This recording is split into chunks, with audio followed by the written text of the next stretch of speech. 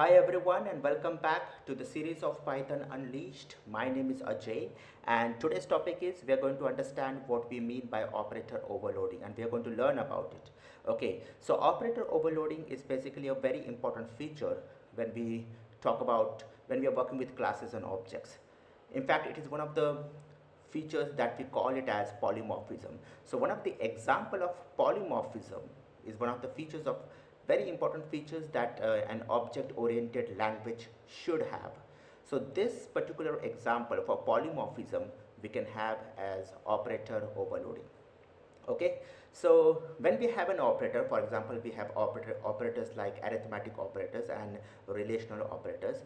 So for example, we have an operator that is a plus operator, right? This is used for adding two numbers. So when we try to add two numbers, that is 2 plus 5, so in that case it will give the answer as 7 because it will do the addition of two integer numbers.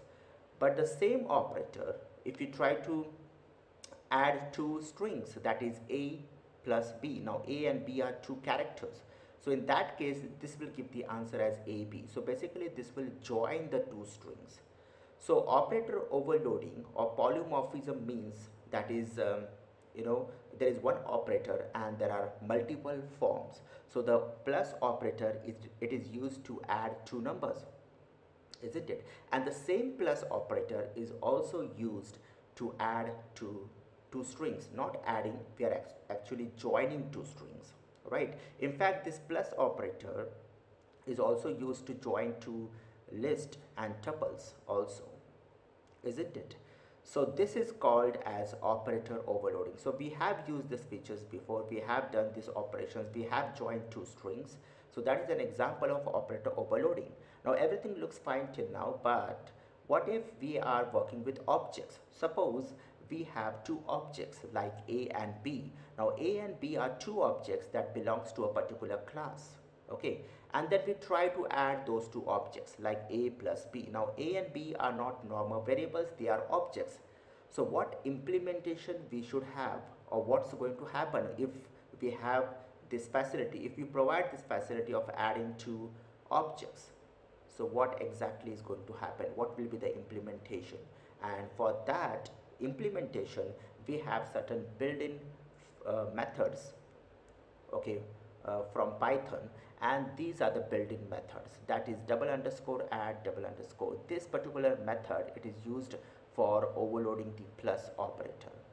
Okay, in fact every built-in operator starts with a double underscore and ends with a double underscore, understand it? So you can see for plus we have this particular method that we can implement. So we can define what exactly should happen if the user tries to add two objects. Okay, and for the minus operator we have this particular sub method. Okay, so till here you can see that is the modulus. We have these are arithmetic operators, and from here you can see these are the relational operators. Now these are not only the built-in methods that are available, there are many more, but I just have few of them out here. Okay, so if we try to add two objects, so we are going to implement this particular method. Okay, in fact this method will automatically get evoked if we try to add two objects. Okay, so this will automatically get evoked. In fact every built-in methods automatically gets evoked. Even the init function, that is the constructor, we never evoke that, it gets automatically evoked. When it gets evoked, when we try to create an object, when we create an object, it is then when that init constructor gets evoked. So let's get started. We'll move to Python now, and we will have a class that is class A. Okay, and then the constructor, that is the init self, which is a reference to the object, and I define one attribute, that is x is equal to 0. So whenever I try to create an object, this will get evoked and it will have this attribute x as 0. But and now I'm not going to have some methods out here to accept the value for x. So what I'm going to do is I'm going to have a parameter out here, that is a default parameter. So while creating the object itself, I'm going to pass a value, and that value I'm going to assign to this object variable x. So this x and this x are two different x. Understand, this is just a normal variable, but this is an objective variable. So whatever value I pass, okay, that value will get assigned to x, and then that value will get assigned to the object variable x. Okay, and that's it. Then we will try to create objects, that is a is equal to small a.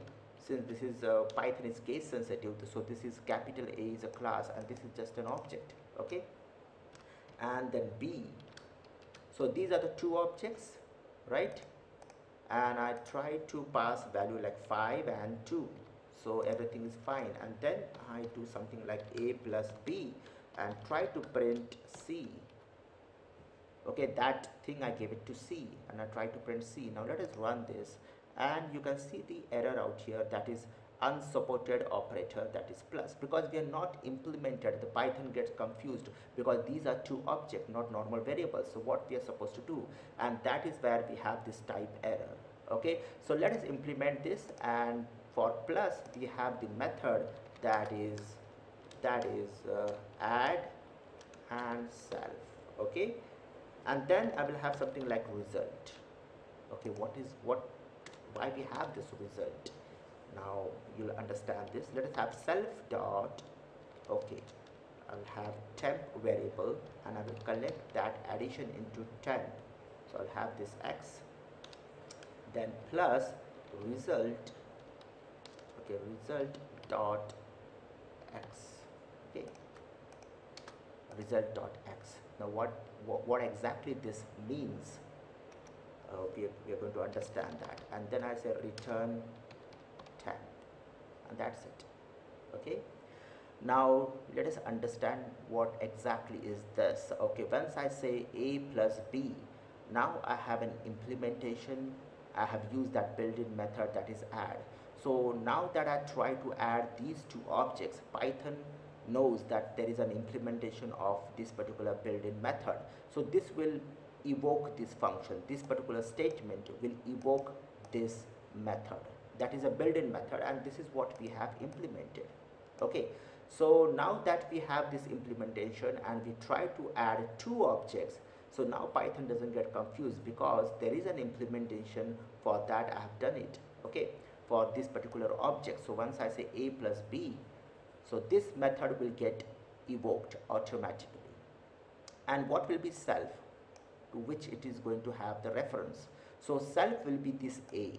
Okay, it is, so a is going to pass to the self, and to result, this particular object is going to get passed. Okay, this particular object is going to get passed. So result will be pointing to b, and self is a reference to a.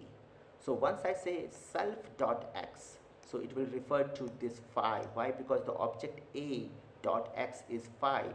So self dot x is going to be 5 plus result dot x. So what is the the argument that I pass, that is b, which is an object. So result over here is also an object, right? So once I say result dot x, so it will refer to 2. Why 2? Because b dot x is 2, and that is what I'm passing as an argument, and is going to be received by this parameter, that is result.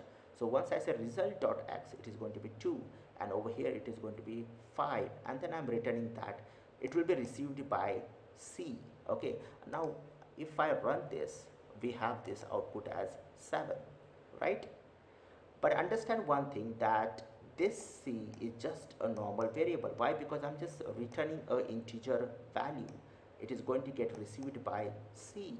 So c will turn out to be a simple integer variable. But what if, it doesn't make sense. We are adding two objects.